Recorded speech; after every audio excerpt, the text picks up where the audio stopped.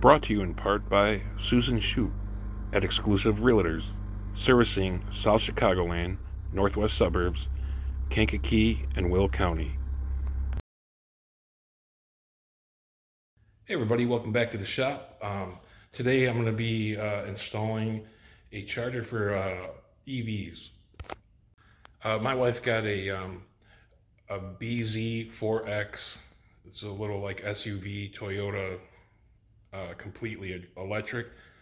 It works out really well for what she does every day doing real estate, and she's never had an issue of range or anything with that.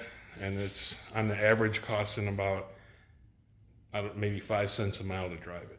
So we did have a 220 set up already, but the charger wasn't very reliable because it's got like a very sensitive touch screen, and it was changing to a timer delay every time she'd plug it in, so it wouldn't charge right away and she would need it. So we're eliminating that problem.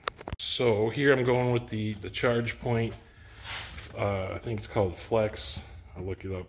But I did have a small outlet underneath before, one of these.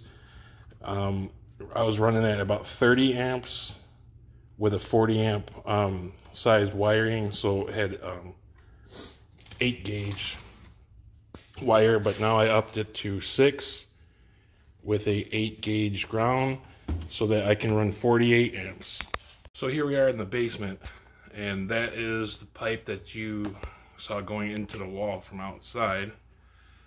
It just comes along the wall here, and I just have it going right in here, and this is going to be a 60 amp breaker right here to feed that, which is at 48 amps.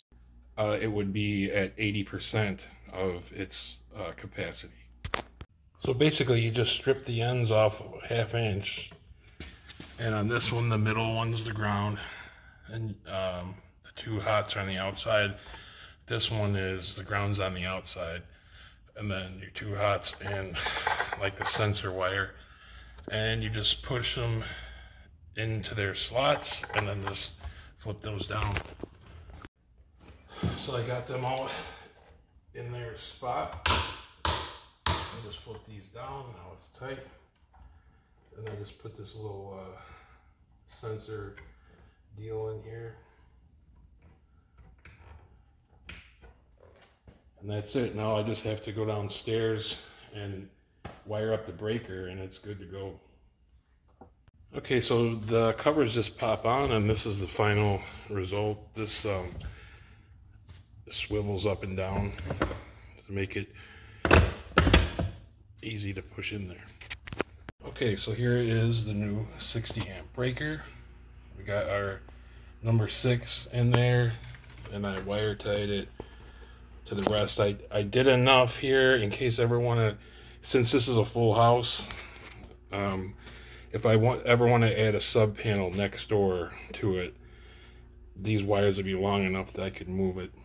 So that's the reason for that. But so all I got to do now is put the cover back on and fire it up. Okay, so the cover's back on, and we're gonna go for it. That's it. So I have it recording. It's hooked up to my Wi-Fi at the house, and it's showing you here that it's putting out 7.16 kilowatts, which is more than what the other charger was doing.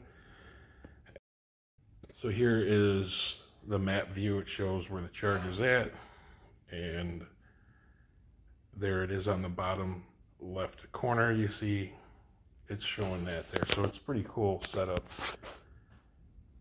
and it will just tell you as it goes how many miles it's adding. So here is her car plugged in and working as it should be.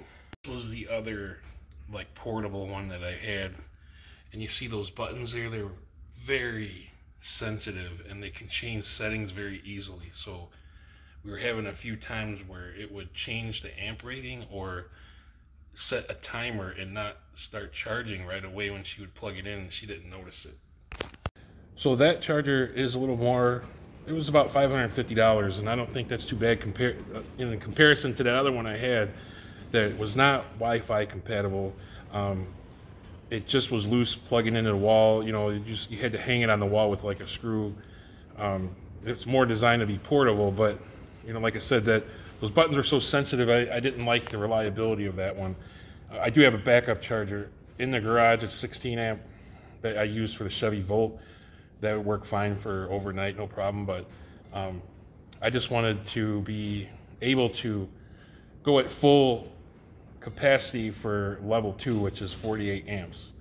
And now I don't have to worry about that. I'm maxed out with what you could do at level 2 with the number 6 wire and 60 amp breaker. So you can run your 80% at 48 amps.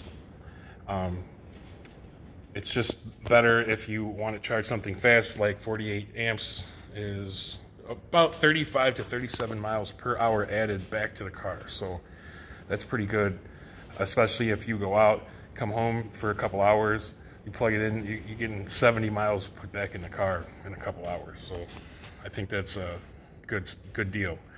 So there is more to come. I do have the other vehicle that I wanted to get. So it's a big change up. I'm very happy with the car. It's been a week, so I will be doing some stuff on that and a few upgrades here and there on that. So yeah, there's definitely more to come with that. So please, if you like what you see, like and subscribe, and we will catch you on the next one.